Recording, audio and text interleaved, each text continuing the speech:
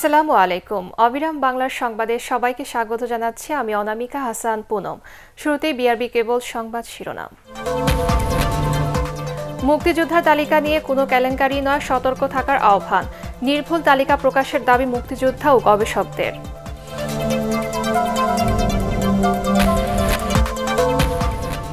Dhaka city নির্বাচনে মনোনয়ন form বিক্রি করছে আওয়ামী লীগ। উত্তরে আবারও আতিক, দক্ষিণে প্রার্থী হতে চান তাপস এবং হাজী সেলিম।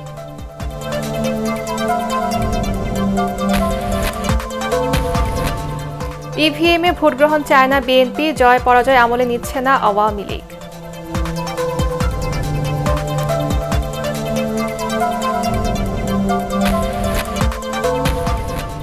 এবং ভারত থেকে বাংলাদেশে আসা নাগরিকদের জাতীয়তা প্রমাণ না হলে বিদায় করে দেওয়া হবে বললেন পররাষ্ট্রমন্ত্রী।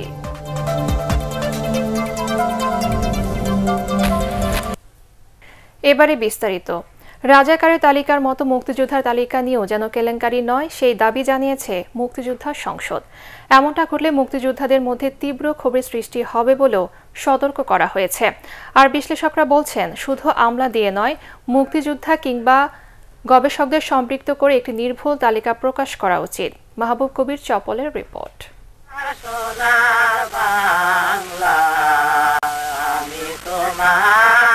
ব্যক্তিগত কোনো স্বার্থে নয়, দেশকে স্বাধীন করতে ১৯৭১ সালে যুদ্ধে ঝাঁপিয়ে পড়েন এদেশের সর্বস্তরের মানুষ। স্বাধীনতার পর রণাঙ্গনের মুক্তিযোদ্ধাদের তালিকা করে সরকার, দেয়া হয় বেশ কিছু সুযোগ সুবিধা।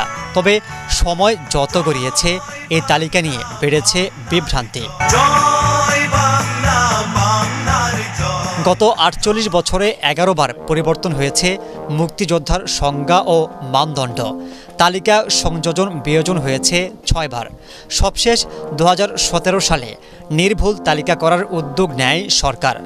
বর্তমানে ২.৫ লাখ মানুষ মুক্তিযোদ্ধা হিসেবে দাবি করছেন বলে জানিয়েছেন মুক্তিযুদ্ধ বিষয়ক মন্ত্রী। ২৬ মার্চ মুক্তিযোদ্ধার চূড়ান্ত তালিকা প্রকাশ করা হবে।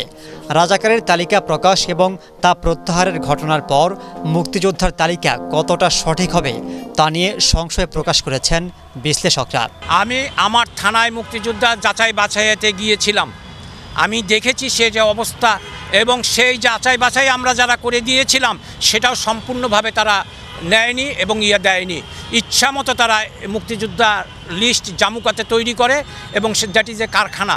মুক্তিযোদ্ধাদের তালিকা প্রণয়ন করতে এখন যেভাবে তালিকা প্রণয়ন করা হয়েছে তার থেকে ১০০ গুণ বেশি সতর্ক থাকতে হবে। সেই তালিকায় যদি আবার কোনো রাজাকারের নাম চলে আসে, সেটার থেকে দুঃখজনক ঘটনার কিছু থাকতে পারে না। তাহলে সরকারের ভাবমূর্তির সাথে সাথে আমাদের দেশের ভাবমূর্তি, প্রজাতন্ত্রের ভাবমূর্তি অনেক ক্ষুণ্ণ হবে, এতে কোনো সন্দেহ নেই। বারবার পরিবর্তন না করে সবার কাছে গ্রহণযোগ্য হবে এমন একটি তালিকা প্রকাশের দাবি তাদের। অরিজিনাল মুক্তিযোদ্ধা যারা আছে, আমি আপনাকে অনেক নাম দিতে পারবো, এবং তারা হয়তো অদূর ভবিষ্যতে কোর্টে যাবে যে যারা অরিজিনাল মুক্তিযোদ্ধা অনেকের নাম কেন এখনো আসেনি। এখানে শুধু আমলাতন্ত্রের উপর নির্ভর করে একটা তালিকা প্রণয়ন করলে তো হবে না। মুক্তিযুদ্ধ বিষয়ক বিভিন্ন ঘটনাবলী নিয়ে যারা দীর্ঘদিন গবেষণা করছেন, যে ইতিহাসবিদরা কাজ করছেন এই বিষয়ে, তাদের সাথে সমন্বয় করে এই তালিকা পরিপূর্ণ করা দরকার, একটা সুষ্ঠু তালিকা প্রণয়ন করা দরকার আছে। তারা মনে করেন, মুক্তিযোদ্ধা কিংবা রাজাকারের তালিকা নিয়ে বারবার কাটাছেঁড়া চলতে থাকলে মুক্তিযুদ্ধ সম্পর্কে নতুন প্রজন্মের কাছে ভুল বার্তা যাবে। মাহবুব কবির চপল, ATN বাংলা, ঢাকা। ঢাকা উত্তর ও দক্ষিণ সিটি কর্পোরেশন নির্বাচনের মনোনয়ন ফর্ম বিক্রি শুরু করেছে আওয়ামী লীগ।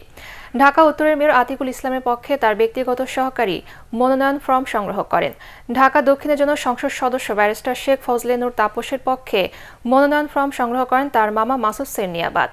সংসদ সদস্য হাজী মোহাম্মদ সেলিমের পক্ষেও আওয়ামী লীগের মনোনয়ন ফর্ম সংগ্রহ করা হয়েছে। আওয়ামী লীগ সভাপতি ধানমন্ডি কার্যালয়ে মনোনয়ন ফর্ম বিক্রি করা হচ্ছে। ২৭ ডিসেম্বর পর্যন্ত আগ্রহী প্রার্থীরা ফর্ম সংগ্রহ করতে পারবেন। বর্তমান নির্বাচন কমিশন ও সরকারের অধীনে সুষ্ঠু নির্বাচন হবে না জেনেও গণতান্ত্রিক ধারা সমুন্নত রাখতে সিটি কর্পোরেশন নির্বাচনে বিএনপি যাবে বলে জানিয়েছেন দলটির মহাসচিব মির্জা ফখরুল ইসলাম আলমগীর। ঢাকা বিশ্ববিদ্যালয় ছাত্রদলের নবগঠিত আহ্বায়ক কমিটি নেতাকর্মীদের নিয়ে বিএনপির প্রতিষ্ঠাতা জিয়াউর রহমানের সমাধিতে শ্রদ্ধা জানানো শেষে তিনি এই কথা জানান। এ সময় তিনি আবারও ইভিএমে ভোট গ্রহণের বিরোধিতা করেন। নতুন বছরে ছাত্র জনতার ঐক্যবদ্ধ আন্দোলনের মাধ্যমে বিএনপি চেয়ারপারসন বেগম খালেদা জিয়াকে মুক্ত করার অঙ্গীকার ব্যক্ত করেন মির্জা ফখরুল।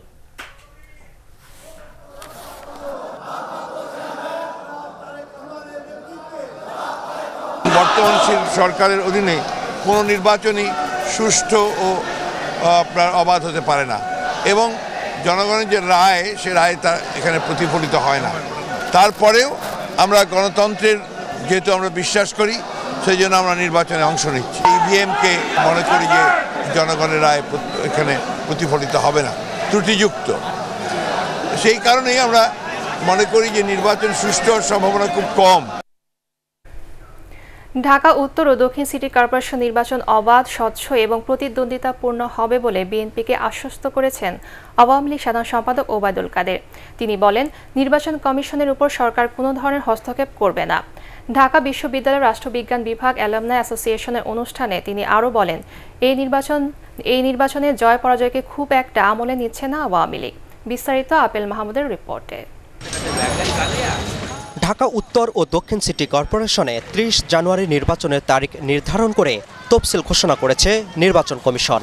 নির্বাচনকে কেন্দ্র করে এরই মধ্যেই রাজনৈতিক দলগুলো প্রার্থীদের মধ্যে মনোনয়ন ফর্ম বিতরণ কার্যক্রমও শুরু করেছে। এবারের নির্বাচনে বিএনপির অংশগ্রহণ করার সিদ্ধান্তকে স্বাগত জানিয়েছেন আওয়ামী লীগ সাধারণ সম্পাদক ওবায়দুল কাদের। ইলেকশনটা কম্পিটিটিভ হোক, প্রতিদ্বন্দ্বিতামূলক হোক, প্রতিযোগিতামূলক হোক, আমি আপনাদের আশ্বস্ত করতে চাই এই নির্বাচন ফ্রি, ফেয়ার হবে, সুষ্ঠু হবে, অ্যাকসেপ্টেবল, ক্রেডিবল একটা ইলেকশন। ঢাকা বিশ্ববিদ্যালয় টিএসসিতে রাষ্ট্রবিজ্ঞান বিভাগ আয়োজিত এ অনুষ্ঠানে তিনি আরও বলেন, ইভিএম পদ্ধতিতে আসন্ন এ সিটি কর্পোরেশন নির্বাচনে আওয়ামী লীগ জয় পরাজয় নিয়ে ভাবছে না। ইলেকশনে হেরে গেলে সরকারের উপর আকাশ ভেঙে পড়বে না। আমরা নির্বাচন কমিশনকে নির্বাচন অনুষ্ঠানে স্বাধীন কর্তৃত্বপূর্ণ ভূমিকা পালনে সরকারের পক্ষ থেকে সর্বাত্মক সহযোগিতা দিয়ে যাব। এ সময় রাজনৈতিক দলগুলোর মধ্যে দূরত্ব সৃষ্টি না করে সৌহার্দ্যপূর্ণ সম্পর্ক বজায় রাখার উপর জোর দেন আওয়ামী লীগ সাধারণ সম্পাদক। Apple Mahmud, ATN Bangla, Dhaka. সীমান্ত দিয়ে ভারত থেকে বাংলাদেশে আসা নাগরিকদের জাতীয়তা প্রমাণ না হলে তাদের বিদায় করে দেওয়া হবে বলে জানিয়েছেন পররাষ্ট্রমন্ত্রী ডক্টর এ কে আব্দুল মোমেন। তিনি বলেন, ভারত বাংলাদেশে কাউকে পুশব্যাক করবে না। এই বিষয়ে ভারত সরকারের কাছে সুনির্দিষ্ট তালিকা চাওয়া হয়েছে বলেও জানান তিনি। পররাষ্ট্রমন্ত্রী বলেন, তালিকা পেলে প্রক্রিয়া মেনে বাংলাদেশিদের ফিরিয়ে আনা হবে। সিলেটে নগর এক্সপ্রেস বাস সার্ভিসের উদ্বোধনী অনুষ্ঠানে সাংবাদিকদের প্রশ্নের জবাবে ডক্টর এ কে আব্দুল মোমেন এসব কথা বলেন। আমাদের ভারত সরকার বলেছেন যে তারা কোনো লোকরে তুষিন করবে না।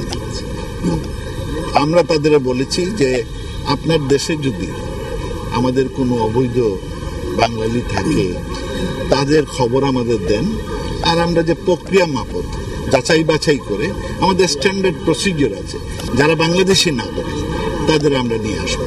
বাংলাদেশি না হয় আমরা বিদায় করে দেবো। ডাকসু ভিপি নুরুল হক নূরের উপর প্রকৃত হামলাকারীদের গ্রেফতার করা হচ্ছে না বলে অভিযোগ করেছেন সাধারণ ছাত্র অধিকার সংরক্ষণ পরিষদের যুগ্ম আহ্বায়ক রাশেদ খান। তিনি দাবি করেন, ছাত্রলীগ নেতাদের বাঁচাতে বিশ্ববিদ্যালয়ের প্রশাসন কোনো মামলা করেনি। ঢাকা মেডিকেল কলেজ হাসপাতাল এলাকায় সংবাদ সম্মেলনে তিনি এসব কথা বলেন। এ সময় ঢাকা বিশ্ববিদ্যালয়ের প্রক্টর গোলাম রাব্বানীর পদত্যাগ দাবি করে সাধারণ ছাত্র অধিকার সংরক্ষণ পরিষদ। আমাদের উপর যে হামলা করা হয়েছে এর সাথে ঢাকা বিশ্ববিদ্যালয়ের প্রক্টর ওতপ্রোতভাবে জড়িত। আমরা এই ঢাকা বিশ্ববিদ্যালয়ের এই দালাল দলকানা প্রক্টরের পদত্যাগ দাবি করছি। জাস্ট মানুষকে ধোঁকা দেওয়ার জন্য যে তুহিন ফারাবী সুস্থ হয়েছে এবং দেশবাসীকে জানানোর জন্য তাকে কেবিনে আনা হয়েছিল, একটু আগে তাকে এইচডিইউতে নিয়ে যাওয়া হয়েছে, এটি প্রমাণ করে যে তুহিন ফারাবী এখনও সংখ্যামুক্ত নয়। ডাকসু ভিপি নুরুল হক নূরের উপর হামলাকারীদের গ্রেফতারের চেষ্টা অব্যাহত রয়েছে বলে জানিয়েছেন স্বরাষ্ট্রমন্ত্রী আসাদুজ্জামান খান কামাল। রাজধানীর শেরেবাংলা নগরের গভর্নমেন্ট বয়েজ হাই স্কুলের সুবর্ণ জয়ন্তী উপলক্ষে আয়োজিত অনুষ্ঠান শেষে তিনি এই কথা জানান। স্বরাষ্ট্রমন্ত্রী বলেন, ভিডিও ফুটেজ বা যে কোনো ফুটেজে হামলাকারীদের নাম আসুক না কেন তা খতিয়ে দেখা হবে। এদিকে ডাকসুতে হামলা প্রসঙ্গে ডিএমপি কমিশনার শফিকুল ইসলাম বলেছেন, মারমুখী অবস্থায় থাকা আর মারামারিতে অংশ নেওয়া এক কথা নয়। মামলা হয়েছে, আসামিদের বিরুদ্ধে সাক্ষ্য প্রমাণ পেলে গ্রেফতার করা হবে। সিসি ক্যামেরার ফুটেজ খোঁজা হচ্ছে বলেও জানান তিনি। শুভ বড়দিন উপলক্ষে নগরীর বনানী হলি স্পিরিট ক্যাথলিক চার্চ পরিদর্শনের সময় ডিএমপি কমিশনার এসব কথা বলেন। এবার আমি শুভেচ্ছা বক্তব্য দেবার জন্য তাদেরকে আমরা ধরবো, আমাদের চেষ্টা অব্যাহত আছে। আপনার ভিডিও ফুটেজ কিংবা যেই ফুটেজই আসুক আমরা দেখব। সিসিটিভির ফুটেজ সেটির ব্যাপারে যেহেতু একটি মামলার তথ্য প্রমাণ এখানে আছে, এটা আমরাও আমাদের গরজে খুঁজে দেখব। ডিসি মহোদয় অনুরোধ করে থাকলেও দেখব, না থাকলেও আমরা চেষ্টা করব এটি উদ্ধার করার জন্য। মামলায় যদি আমাদের এরকম সাক্ষ্য প্রমাণ থাকে তখন গ্রেপ্তারের ব্যবস্থাটি আসবে। তীব্র শীতে বিপর্যস্ত ব্রহ্মপুত্র ঘাগর তীরের কুড়িগ্রাম জেলার সর্বনিম্ন তাপমাত্রা রেকর্ড করা হয়েছে 7.5 ডিগ্রি সেলসিয়াস। সরকারিভাবে জেলা প্রশাসন থেকে 51,000 কম্বল বিতরণ করা হয়েছে। শীতে দুর্ভোগে পড়েছেন শেরপুরের দরিদ্র মানুষেরাও। জেলার 4 উপজেলা নির্বাহী কর্মকর্তারা রাতে বিভিন্ন স্থানে ঘুরে ঘুরে শীতার্থ মানুষের মাঝে কম্বল বিতরণ করছেন। ঝিনাইদহে চলতি আমন মৌসুমে ধানের ন্যায্য দাম না পেয়ে লোকসানে পড়েছেন চাষিরা, এমনকি উঠছে না উৎপাদন খরচও। বাজারে চালের দাম চড়া থাকলেও ধানের এমন দামে ক্ষুব্ধ তারা। কৃষকরা বলছেন, মন প্রতি ধান উৎপাদনে খরচ হয়েছে 700 থেকে 750 টাকা, আর মান ও প্রকার ভেদে ধান বিক্রি হচ্ছে মন প্রতি 600 থেকে 700 টাকা দরে। তবে কৃষি কর্মকর্তারা বলছেন, শিগগিরই ধানের দাম বৃদ্ধির পাশাপাশি চালের দামও কমে আসবে।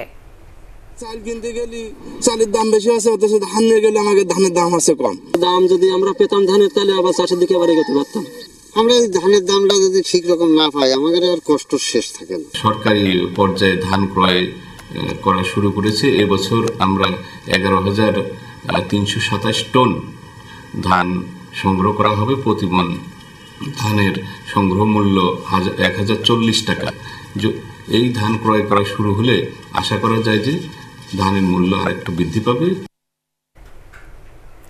মন্ত্রিসভার রদবদল বা দায়িত্ব দেওয়ার ক্ষেত্রে প্রধানমন্ত্রী শেখ হাসিনার সিদ্ধান্তই চূড়ান্ত বলে মন্তব্য করেছেন তথ্য প্রতিমন্ত্রী ডক্টর মুরাদ হাসান।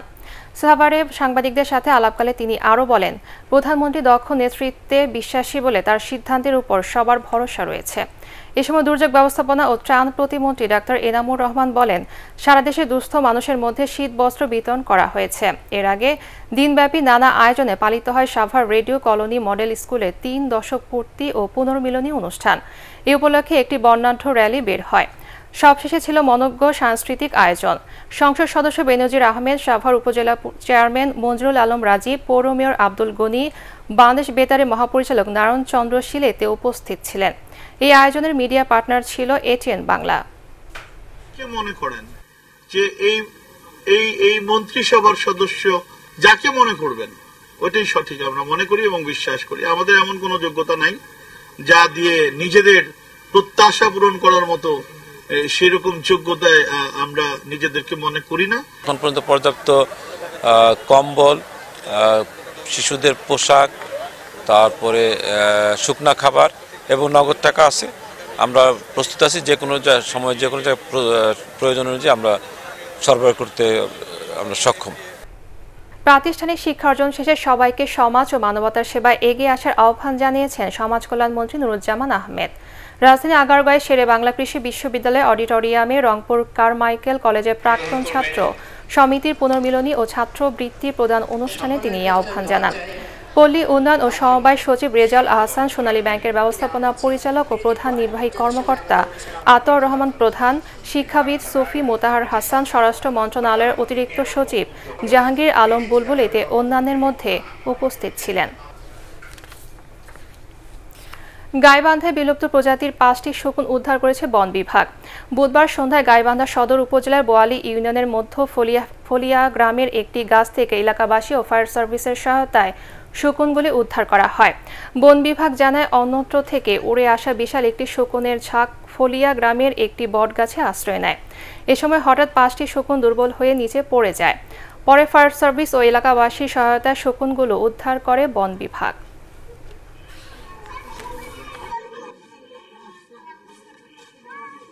দিনাজপুর আমাদের সিংড়া ফরেস্টে আমাদের এখানে শগুনের চিকিৎসার মাধ্যমে পরবর্তীতে প্রয়োজনীয় ব্যবস্থা আমাদের বিভাগীয় বন কর্মকর্তা মহোদয় নেবেন। এবার পার্টিস খেলার খবর।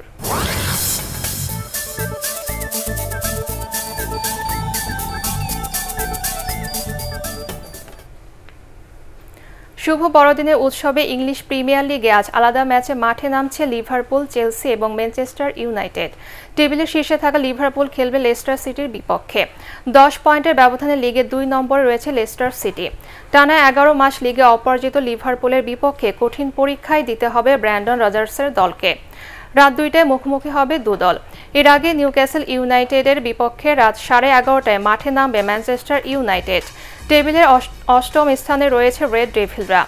1 পয়েন্টের ব্যবধানে নিউক্যাসল রয়েছে 9 নম্বরে। এছাড়া রাত 9টায় পয়েন্ট টেবিলের 4 নম্বর দল চেলসি খেলবে সাউদাম্পটনের বিপক্ষে।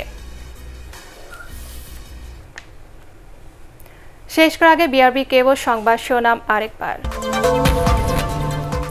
মুক্তিযোদ্ধা তালিকা নিয়ে কোনো কেলেঙ্কারি নয়, সতর্ক থাকার আহ্বান। নির্ভুল তালিকা প্রকাশের দাবি মুক্তিযোদ্ধা ও গবেষকদের।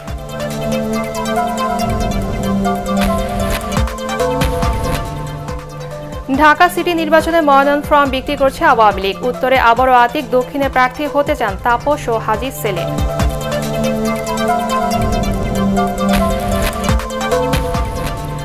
ইভিএমে ভোট গ্রহণ চায় না বিএনপি, জয় পরাজয় আমলে নিচ্ছে না আওয়ামী লীগ।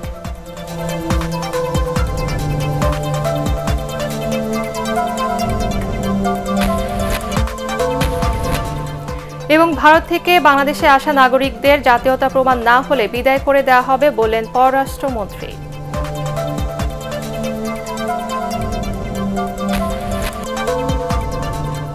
পরবর্তী সংবাদ দেখার আমন্ত্রণ জানিয়ে এখনকার মতো শেষ করছি। দর্শক, ATN বাংলার সংবাদ ইউটিউবে দেখতে ব্রাউজ করুন youtube/ATN Bangla News।